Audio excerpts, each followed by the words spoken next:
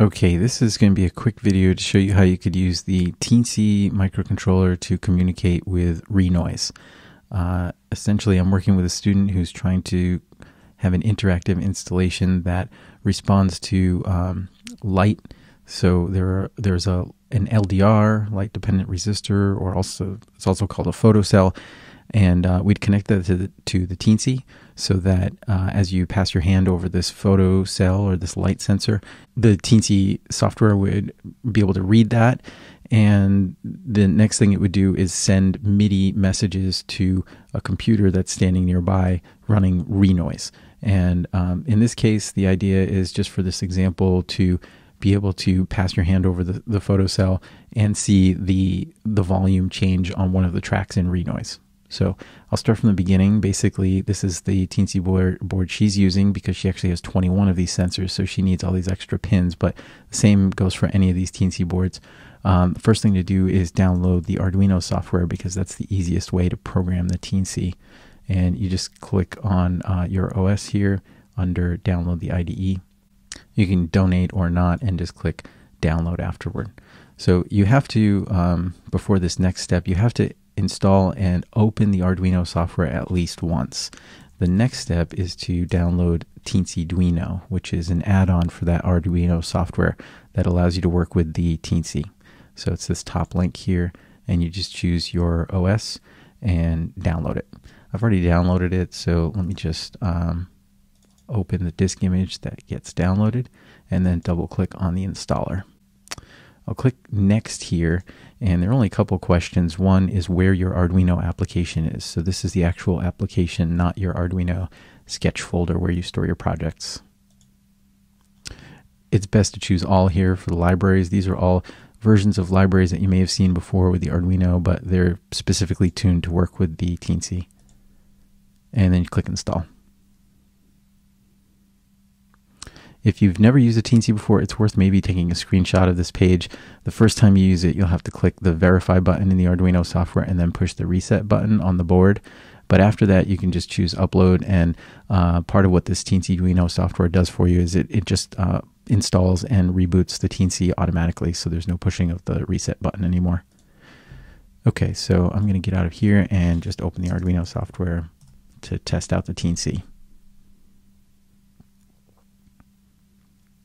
I think the Teensy comes with like a Blink type program to start with, so if we open the Blink Arduino example, we may not see much of a difference. So maybe the first thing to do is just change the rate of blinking. So if I do 200 milliseconds instead of 1,000 and upload this, we should see fast blinking on the Teensy, and I do here.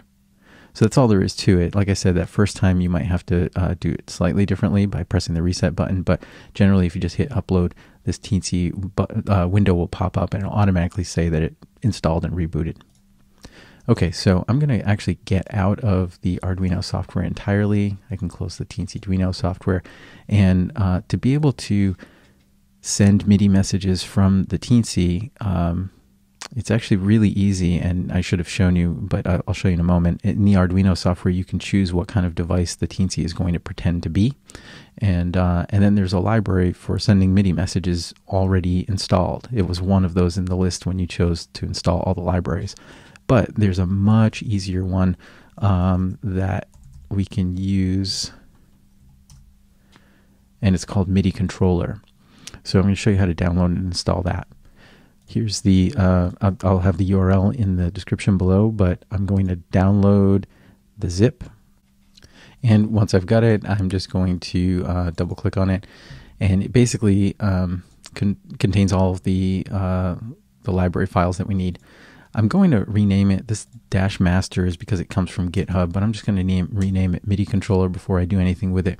And the other thing is it contains a library called Flickr, which really should be a library of its own. I don't know why it's showing up as a folder within MIDI Controller, so I'm just going to drag that out. And what I've got now is a folder called Flickr and one called MIDI Controller. They're both separate libraries, and I'm going to install them both. If you've installed libraries in the Arduino software before, I'm going to do this a little differently. I'm going to open the applications window, and I'm going to find the Arduino software, and right click on it and show package contents. If I go into contents, Java, hardware, Teensy, this is where all the Teensy Arduino stuff got installed. So in here I can go into libraries and drag these into that folder. And now I'll reopen the Arduino software.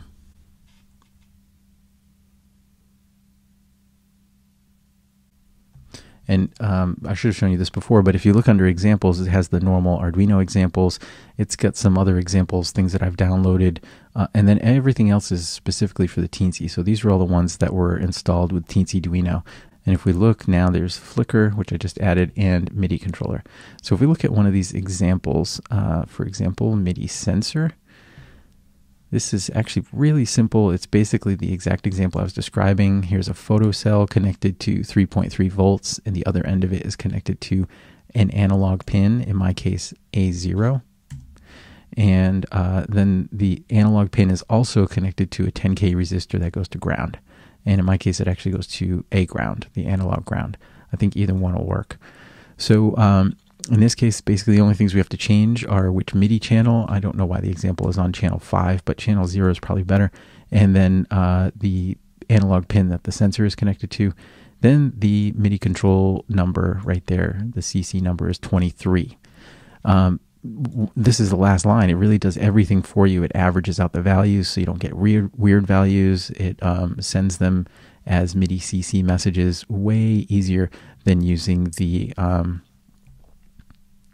MIDI library that comes with the Teensy. This is a lot more low level. So in this case, the only last detail is the sensor itself. What kinds of values do we get from it? There is an example under MIDI controller. It's called rangefinder. You can make that work. It kind of averages out the values that it sees from the sensor and gives you an average low and high value, and you could put those in there.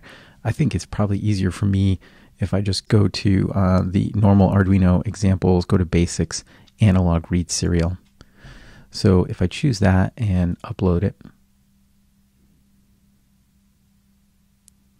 it's already on pin A0 by default, which is handy because that's the pin I'm using. Well, this is supposed to be 9600 baud, and the serial console is trying a different rate. Actually, I think it may be because there's no port selected. So let's try this. Okay, so the values that we're getting are about 386 with just the dark room that I'm in, and then as I put my hand over it, it starts going down to almost nothing, but 30s. So 30 to 390, I don't know, that seems fine. So I'm going to go back to this example and say the lowest that it could be is 30, and the highest might be like 390, and I'm going to upload this. Now, there is a problem here because it's basically, this needs the Teensy to pretend to be a MIDI controller. And the way that we do that is to actually change how it acts through the USB connection. So right now it's set to raw HID. Yours might be set to serial. You can change it to a MIDI interface. You can change it so it looks like 4 or 16 MIDI interfaces to the computer. I think the easiest thing is to use serial and MIDI, and I'll just choose that. Okay, so at this point, it is essentially sending those MIDI messages constantly, and it did upload, but what I'm going to do is just change this right now and add a 1-second delay after every one of those sends, and then upload it one more time. And you'll see the reason for this in a moment when I go to Renoise. So it says it's done uploading. Now I'll switch to Renoise, and there's not a super easy way that I've found to just say I want control code number 23 to be connected to a certain element in the interface. It wants to do MIDI learn, which basically means I'll choose a part of the interface, and if we're going to go into learn mode, any of these orange things or yellow things, I can click on it and then say that there's a particular MIDI control that should be controlling it. But it wants to use this learning technique, which is that you actually have a hardware MIDI interface connected.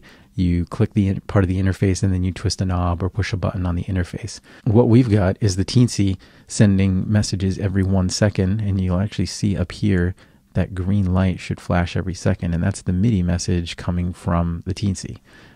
In your case, you may not yet until you go to Preferences and actually choose Teensy MIDI as the MIDI input device. But if you see these green lights, this green light flashing every second, then it's probably talking MIDI to Renoise already.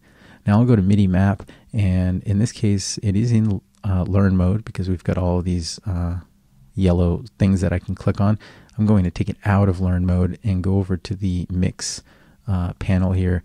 I'll go back into learn mode and say this is actually the thing that I want to change, and you'll see within a second there it is, CC 23, and that's what I put in my Teensy sketch. So it's sending CC 23 for that particular interface element. So that's how learn mode works. What's really interesting is we've got basically one mapping. Control code 23 is mapped to track number 2's volume. But if I actually save this to a file on the desktop and then open that up in a text editor, it actually is an XML file that you could edit yourself. So if you had 21 of these, for example, instead of just the one, you could copy this section and paste it and end up with maybe track 3 is, or track 4 is controlled by control code number 26. So you could actually edit the file itself, and then once you save it, you'd always be able to come back and reload it here. So once you've got the MIDI mappings set up, you can just save them to a file. So that's good to know. You don't have to relearn it every time you come into Renoise, of course. So at this point, I've got the learn there, and it is still sending MIDI messages, I think. It is. So what I should see is if I cover the sensor, I can see that it's changing the volume every second. Now I'll go back over to the Arduino now that I know it works and I've got the MIDI learn all set up, and I'll change this so that maybe there is a little bit of a delay, but it's only going to be like 20 milliseconds. And I'll upload that to the Teensy. So now every 20 milliseconds, it's sending a control code that corresponds to what it's read from the light sensor in this range. Okay, it's done uploading, and now if I move my hand over the light sensor, you see that it's changing the volume pretty smoothly. And that's about it. If you needed to add more MIDI mappings, you can either edit that file yourself, or you could make a more sophisticated Teensy program that basically just allows you to do the MIDI learn in a controlled way. So if it were me, I might add a button to this circuit that I've got for on the Teensy, and maybe have that button cycle through the different control codes that I want to send over, and maybe that's how I use that together with this to learn all of the codes. But it's kind of up to you, but at least we've got it connected, and you saw all the interface elements that you could control with MIDI are now controllable by a Teensy in that case. I think that's it. Let me know if you have any questions, and maybe I can help.